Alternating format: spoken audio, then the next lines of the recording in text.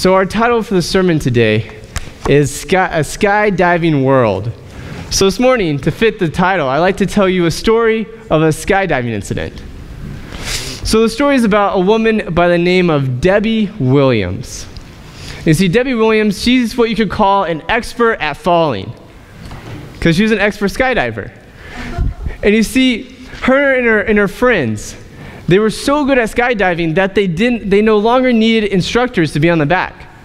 And they no longer they have something called a line, where there's a line when you fall a certain feet, automatically your parachute deploys. So her friends and her were so good at skydiving, they didn't need any of this. So one day, her friends and her are going out for your everyday normal skydiving adventure, as normal as falling thousands of feet can be. And her friends go before her, they're jumping out, and she's the second to the last one. The only one behind her is her instructor, Gregory Robertson. So, Debbie Williams, as normal, she jumps out, does all the right techniques. She's flying down, and she sees her friends down below her. So there's something called a corkscrew, which you can do to help you pick up speed. So she does a corkscrew, and she's going at miles of 50 miles per hour, trying to catch up to her friends. But something happens. She miscalculates how close her friends are, and at 50 miles per hour, she hits head first into one of her friends.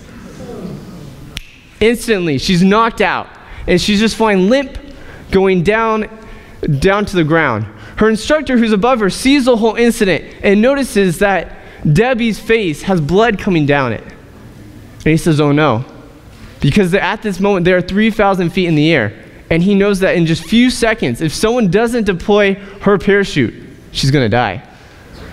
So her instructor does what they call a no-lift dive, where he points his toes, he puts his arms flat, and his face down by his chest, and he flies down at speeds of 180 miles per hour.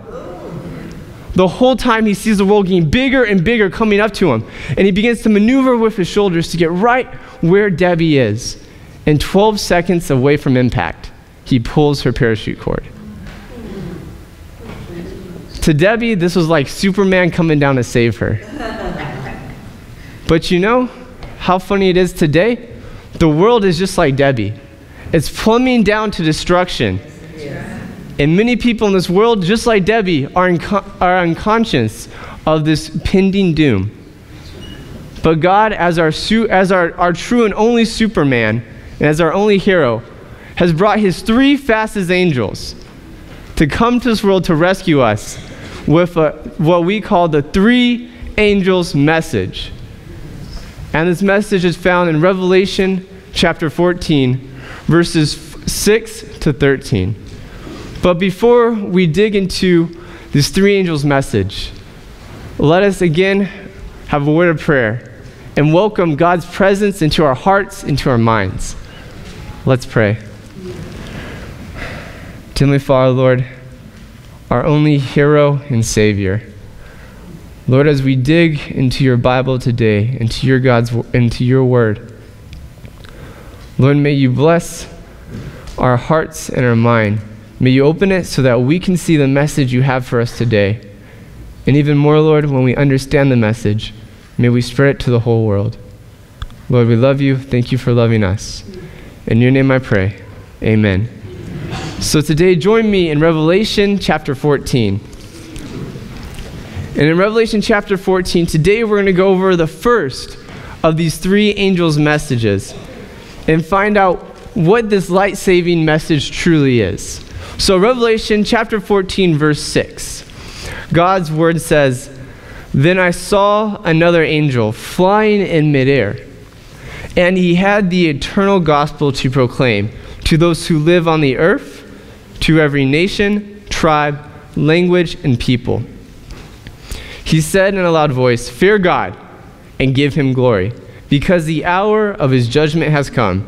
Worship him who made the heavens and the earth, the sea and the springs of water.'" So first we see here's this 3 angels message, but there's 2 things we need to notice before we dig into this message. The first one is it said that the angel had with him the everlasting gospel. And what's the everlasting gospel? For God so loved the world that he gave his only begotten Son, to die on a cross for you and for me, so that we could have eternal life and be freed from sin. And just like in our lives, and just like in this message, if we lose the gospel, we have nothing. We have no power, we have no freedom from sin. So as we go through and we start to study this first angel's message, we have to keep in mind that the gospel is at the very core of this message, that Jesus died on the cross just for you and me. But the second part, if you notice, it says, he had the everlasting gospel to proclaim to those who live on the earth, to every nation, tribe, language, and people. So is this a message just for the Cleveland First Seventh-day Adventist Church? Is this a message just for Cleveland? Well, what about Johnson County? No? All right, what about Texas? Okay. What about the United States? No. What about just for Adventists? No. This is a message for the whole world. And this is a message that you and I need to be preaching. And if preaching even more, God has given us this message to proclaim to the whole world. If you look in your meditation, there's a quote from Acts of the Apostles, page 9. It's the first paragraph in Acts of the Apostles, and a summit of it says that we are God's agency to spread the gospel and the word of salvation to the whole world. God could have used an angel. Think how effective an angel would have been. If we literally saw an angel flying across in the air saying, preaching this gospel, say, with the everlasting gospel, and say, fearing God, give glory to him and worship him. I don't know about you, but I would do it. But God didn't use an angel. He used you and me. And before we can proclaim this message to the world, we have to know what the message we are to proclaim, right? It's kind of like this. Imagine you have a salesman who has just joined a new company, and a new product, and he has his bag, but he never took time to really look in the bag. So he used to work for, a carpet cleaning company. So he's like, it must just be carpet cleaner in the bag. So without even looking in the bag, he comes to the door, he knocks on it, and he says, hey, I'm from the company, and I have some carpet cleaner. Would you like me to test it out on your carpet? Free trial. And they're, oh, yeah, sure. Well, he reached in his bag, and out comes bleach. How'd that work? In the same way, if we don't know our message, if we truly don't understand the three angels' message, all we'll end up with is a mess. So coming back to our verse, let's read it once again. It said, then I saw another angel flying in midair. He had the everlasting gospel to proclaim to those who live on the earth, to every nation, tribe, and language and people. He said in a loud voice, fear God, and give him glory, because the hour of his judgment has come. Worship him who made the heavens and the earth and the seas and the springs of water. So in this message, there are three imperatives. And it is imperative that we understand these three imperatives. What's the first one? The first one is fear God. The second, to give him glory. And the third is to worship him as creator. So for us to understand this message, we need to understand the three imperatives. So what was the first one? Fear God. So what does it mean to fear God? Does that mean we have to be afraid of him? When God comes, we have to run in the closet? Respect. I praise the Lord because he gives us all the answers we could ever need in the Bible. So turn with me to Revelation chapter 11. Revelation chapter 11, verses 18.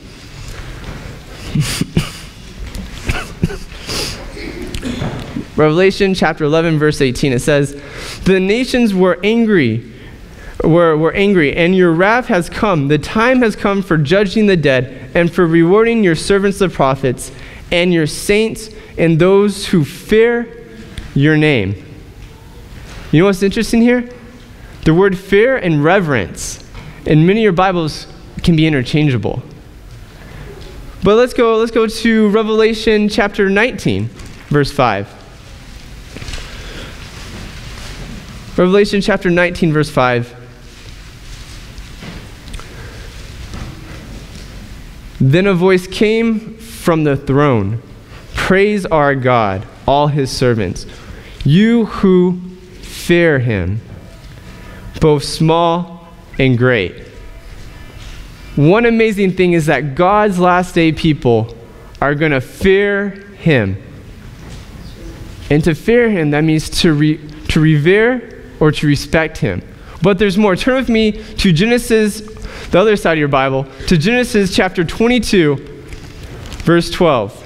Genesis chapter 22, verse 12, the other side of your Bible. And it's talking about the story of Abraham. In Genesis chapter 22, verse 12, it says, "Do not lay a hand on the boy," he said. "Do not do anything to him. Now I know that you fear God, because you have not withheld from me your son, your only son." Now turn with me to Job. Turn with me to Job. Job chapter 1. And this is about in the middle of your Bible, right before Psalms. Job chapter 1. In Job chapter 1, we're going to read verse 8. Job chapter 1, verse 8.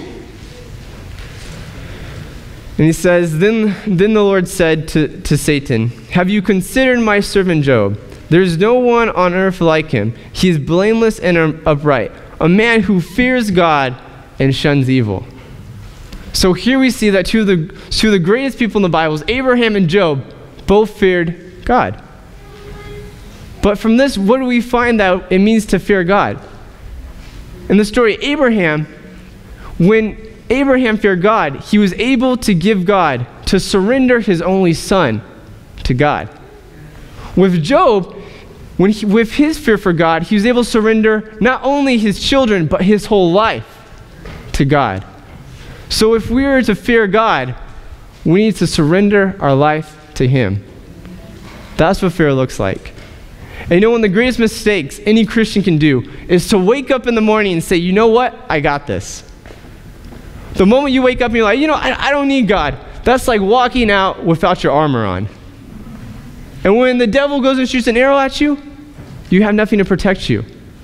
That's why every morning when we wake up, the first thing we should do is say, "God, here's my to-do list. Here's my schedule.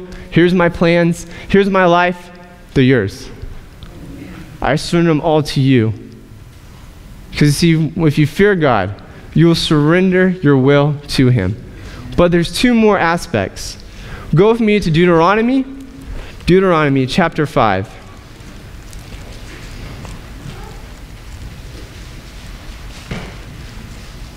Deuteronomy chapter 5. It'll be chapter 5, verse 29. Deuteronomy chapter 5, verse 29. And it reads, "Oh, that their hearts would be inclined to fear me, and keep all my commands always, so that it might go well with them and their children forever." But let's go to Deuteronomy chapter 13. Chapter 13, verse 4. Deuteronomy chapter 13, verse 4. Just a few pages over. Deuteronomy chapter 13, verse 4. And God's word says, "It is the Lord your God you must follow, and him you must revere or fear. Keep his command and obey him. Serve him and hold fast to him." So the second thing, if you fear God, what are you going to do? You're going to keep his commandments. And what are his commandments? Well, they're the 10 commandments that we find in Exodus verse 20. So if we fear God, we're going to do what he tells us to do. We're going to put our lives in accordance with his 10 commandments, with his moral code. So if we fear him, we're going to keep his commandments. Now the final one. Go back with me to Revelation chapter 11. I'm sorry, your Bibles are getting a workout. But go with me to Revelation chapter 11, verse 13. Revelation chapter 11, verse 13. The last aspect of fear. And then Revelation chapter 11, verse 13 says, "At the very hour there was a severe earthquake, and a tenth of the cities collapsed. 7,000 people were killed in the earthquake, and the survivors were terrified and gave glory to God of heaven. Well, let's go to Revelation chapter 15, verse 4. Revelation chapter 15, verse 4.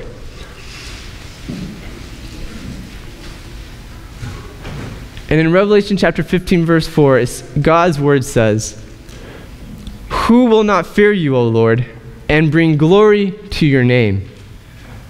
So if you fear the Lord, what are you going to do? You're going to glorify him. But how do you glorify him?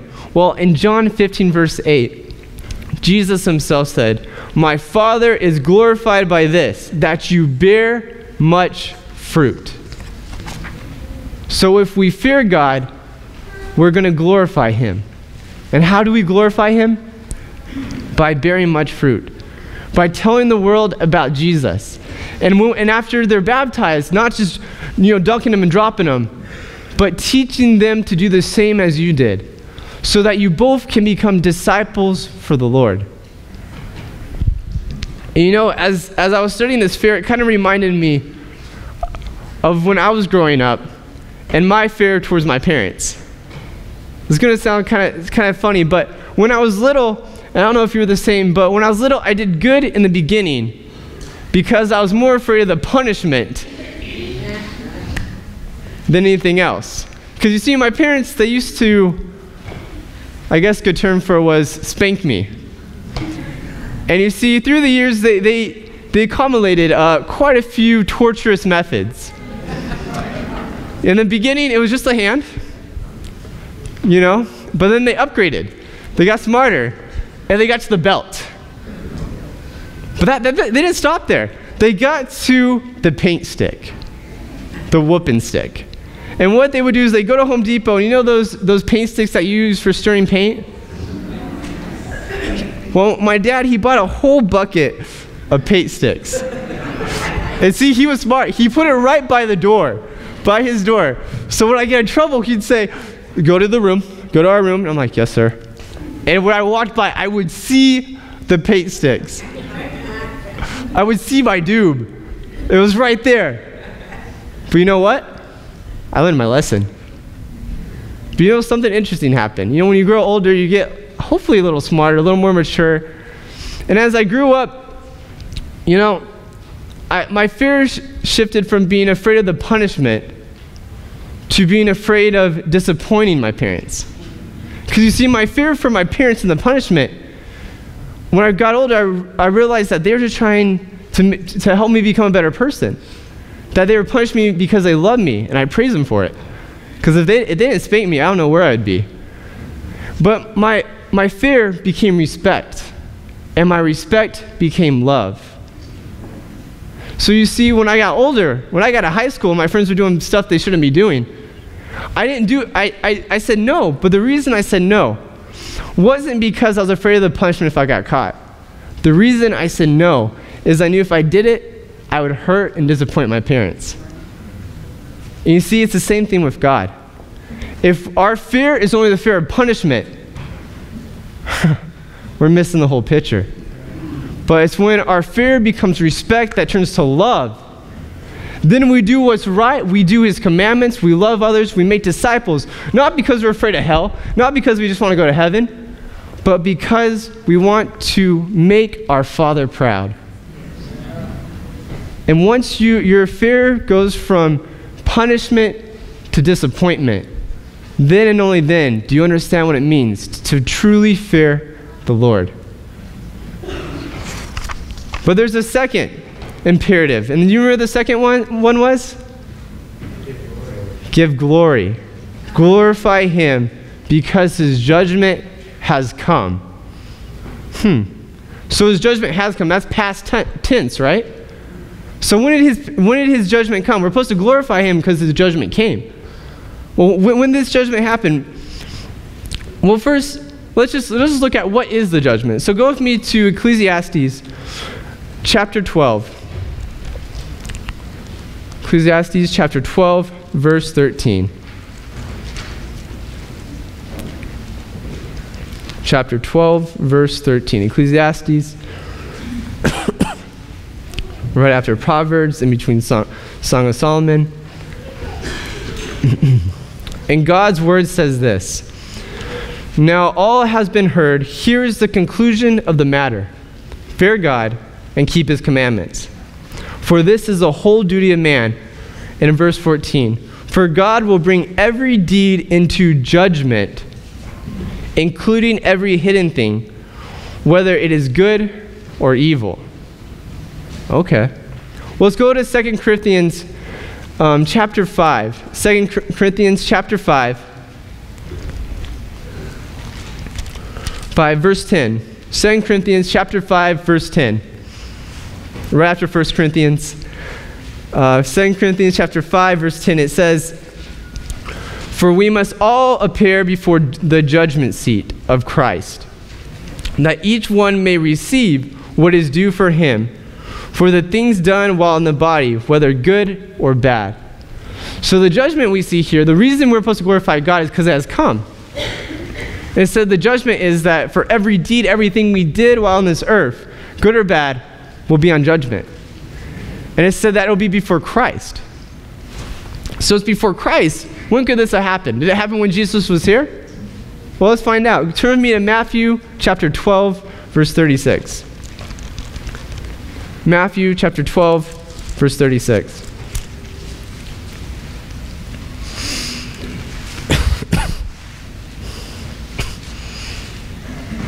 And in Matthew 12, verse 36, Jesus said himself, "But I tell you that men will have to give an account on the day of judgment for every careless word they have spoken." So it has not come yet. So maybe it came after Jesus went to heaven, right? So maybe during Paul or the disciples' time. Well, turn with me to Acts chapter 24.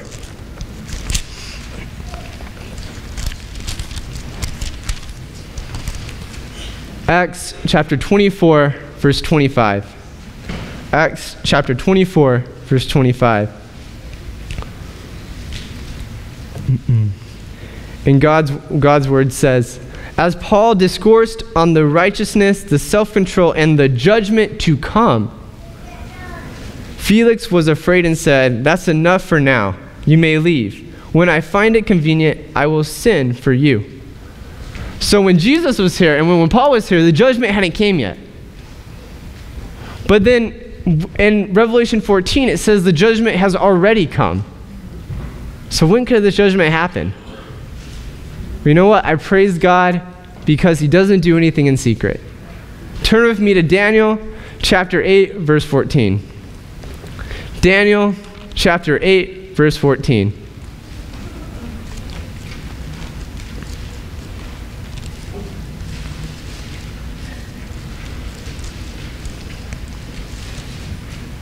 Daniel chapter 8, verse 14.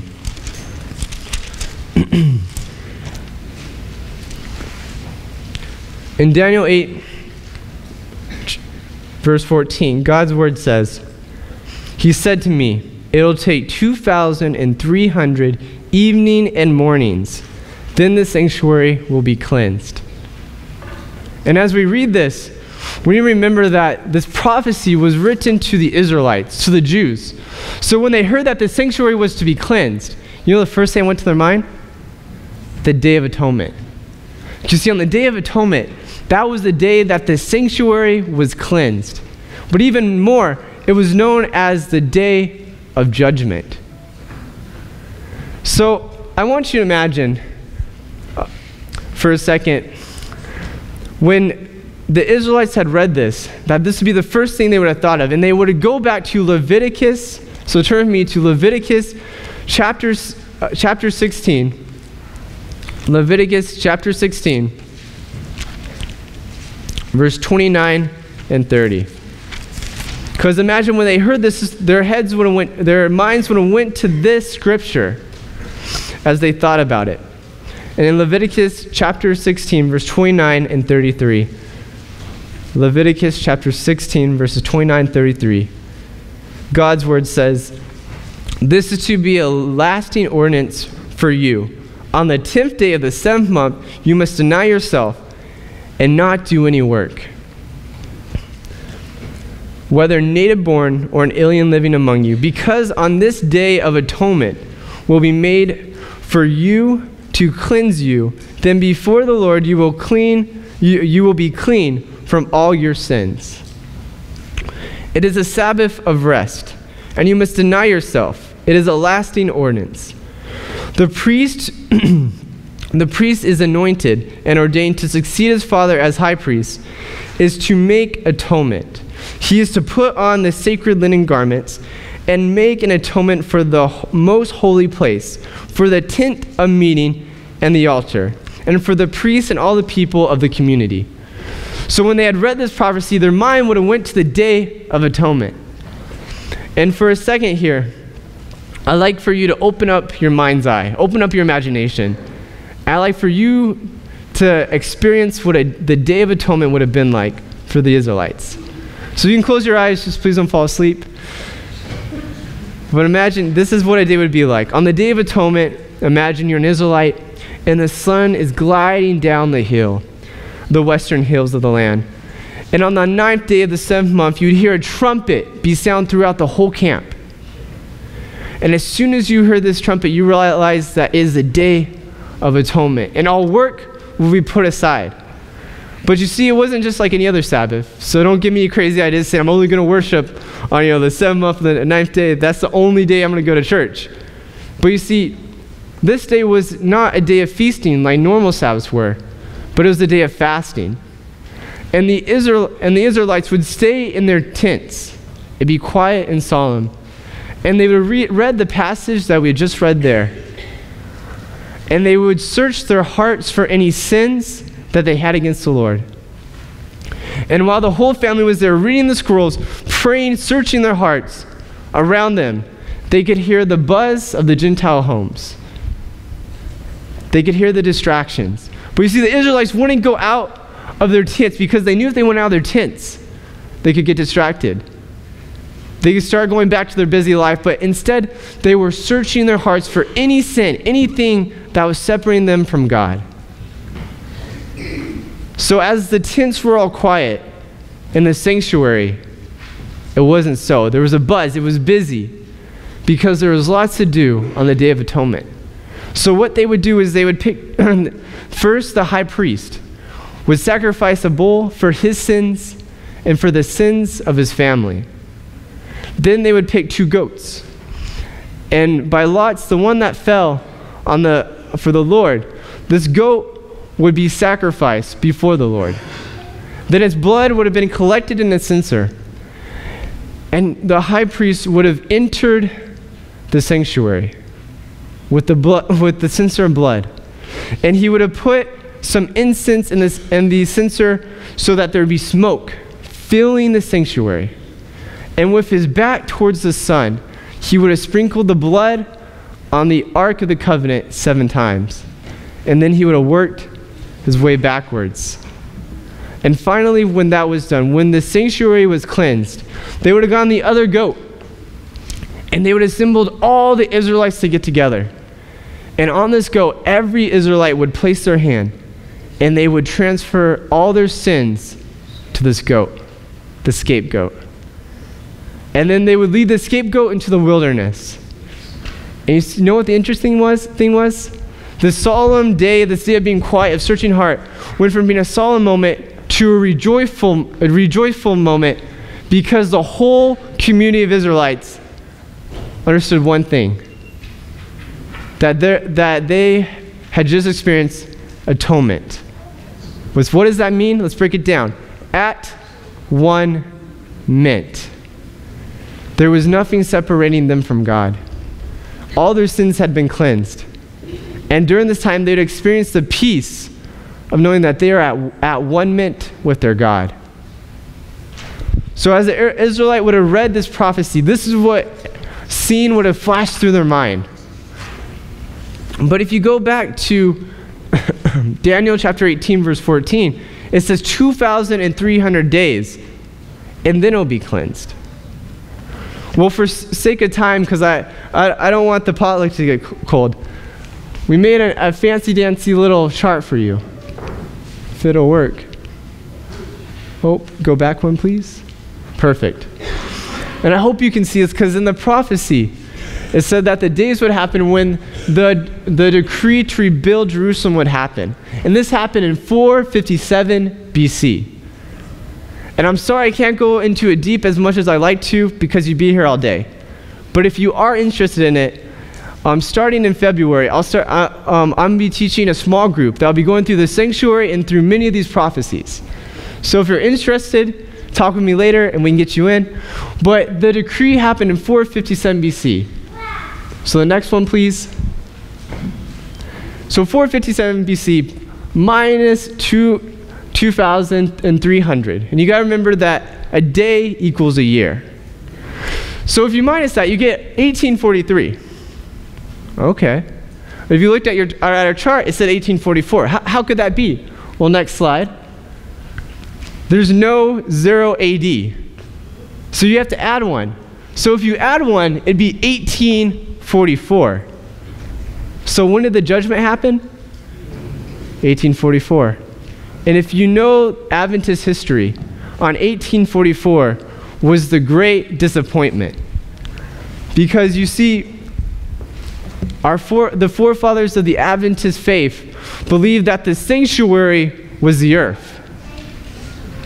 But turn with me to Hebrews chapter 9, verses 11 and 14. Hebrews chapter 9, verses 11 and 14.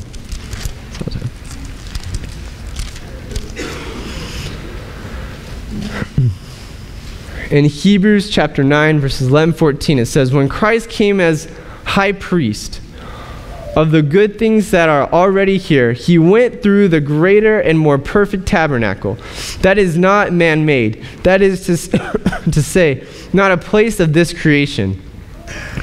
He had not entered by means of blood of goats or calves, but he entered the most holy place once for all by his own blood, having obtained eternal redemption. The blood of the goat and the bulls and the ashes of the heifer, sprinkled on those who are ceremonially unclean, sanctify them, so that they are outwardly clean. How much more then will the blood of Christ, who through the eternal Spirit offered himself unblemished to God, cleanse our conscience from the act that leads to death, so that we may serve the living God. And continue down with me to verses 23 and 24. It is not necessary then for the copies of the heavenly things to be purified with the sacrifices by these sacrifices, but the heavenly things themselves with better sacrifices than this. For Christ did not enter a man-made sanctuary that was only a copy of the true one. He entered heaven itself, now to appear for us in God's presence. Our forefathers were waiting for Jesus to come back. They thought that the earth was a sanctuary. But as we read in Hebrews, there's a heavenly sanctuary. So if judgment has already begun, it begun in the heavenly sanctuary. The Day of Atonement, what does that mean for us? That means just like the Israelites, so is the time we're living in today. Just like the Israelites on the Day of Atonement, we're searching their hearts for sin. We're fasting, we're keeping themselves from evil. So in these last days, we must be. Because judgment has come. And none of us know when our case will come before Jesus, our high priest. So every morning, just like we said in fear, we must say, God, here's my life. Forgive me of all my sins. Because you see, the heavenly sanctuary is being cleansed from all sins. The books are open, the records are made. So when Jesus comes back to this world, those who are righteous will be righteous. And those who are wicked will be wicked. So right now, this is why it's so important that we preach this message. Because the time is short. And I'm sorry, I'm not one of those fear factor preachers. But I believe in being realistic. Because realistically, the time is short. Amen? But this week, we had baptismal class with the CACS students. And I learned one thing, that even though time is short and our case could be before Jesus, we have nothing to fear. For Jesus is our judge, our defense attorney, and our best friend. What is there to fear? And the last imperative is God as creator. Worship him who created the heavens and the earth and the springs of water. It's interesting because from this quote, the editors of the Greek New Testament from the United Bible Society, so this isn't just me saying, this is from scholars that are way smarter, way brillianter than I am. That's not even a word, sorry. Show in the margin that this statement is a direct quotation from Exodus 20, verse 11.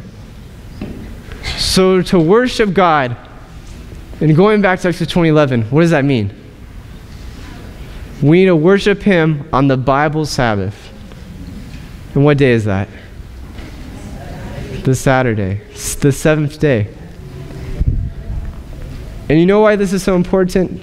Go with me to Revelation chapter 14, verse 12. Revelation chapter 14, verse 12.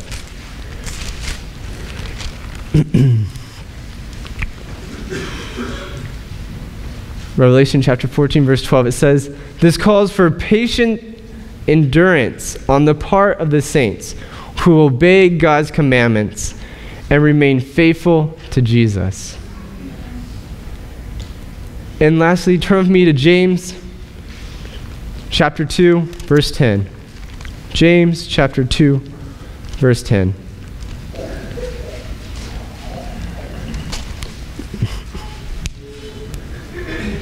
James chapter 2, verse 10. And God's word says, "For whoever keeps the whole law and yet stumbles at just one point is guilty of breaking it all." My friends, God's last people are going to fear him, are going to have the faith of Jesus, and they're going to keep his commandments. And my friends, that's why this first of the three angels' message is so important. They need to know that the seventh day Sabbath is the Sabbath. And to close, I want to tell you one more skydiving incident. I'm not against skydiving, I swear. But the last skydiving incident is about a lady by the name of Sandy. And you see, Sandy had been trying to become better at skydiving. So she'd gone with instructors, and she'd mastered that. She'd gone with the line that pulled the parachute for her. She got good at that. So finally, it was her first time to go by herself, where she gets to pull the cord. So excited, her friends wait for her at the landing pad. They see the plane up above, and there goes Sandy. She's going down. And they see there she is at the 3,000 feet mark, now at the 2,000 feet mark, now at the 1,000 feet mark. But they notice something. No parachute. And there she keeps going, till she gets to the 0 feet mark. And yet no parachute. Her friends are horrified, so they run to her thinking, what happened? Had they forgotten to put a parachute in her backpack? They open up the backpack, there's the parachute. They turn her around, and horrified, they see on her left side that she had scratched through the strap, she had scratched through her clothes, and she had scratched through her flesh, desperately trying to pull the cord. But there was one problem. The cord was on the right side. You see, my friends, it's the same with the world today. Some people are unconscious of what's coming. They don't see the destruction that is looming.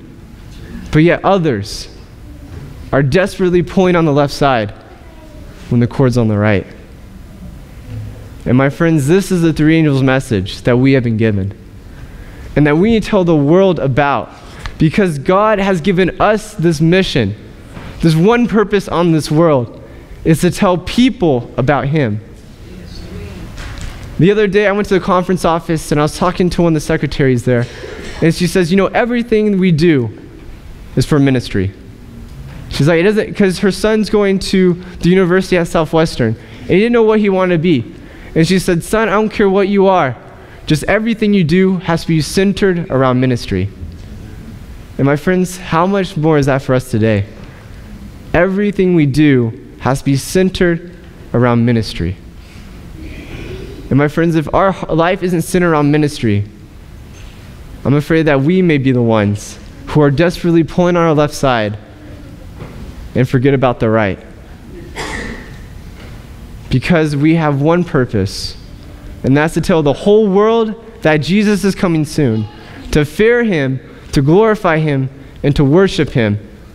Because this place right here, this isn't our home, but our home's in heaven. So I have an appeal for you this morning. You know, Christmas starting, and so comes New Year's, where you make New Year's resolutions.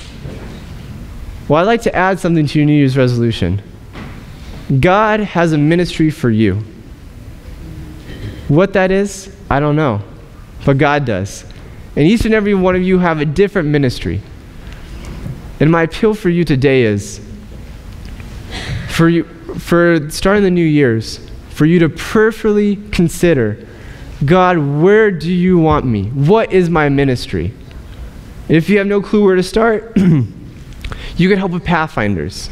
You have adventurers. You have Sabbath schools. You have women's ministry. You have young adult ministry. You have youth ministry. You have the Hope Clinic. You have our children. You could be a Glow Track missionary. You could be a literature evangelist. You could be a small group leader. You could be a teacher. Or you could just be a neighborhood missionary. And God has a mission just for you. So to close, my appeal for you, if you are willing, to please stand. If you're willing to, during this month, to prayerfully go to God and say, God, what is your ministry for me? If you're willing to do that, I'd ask for you to please stand. If you're not, it's okay.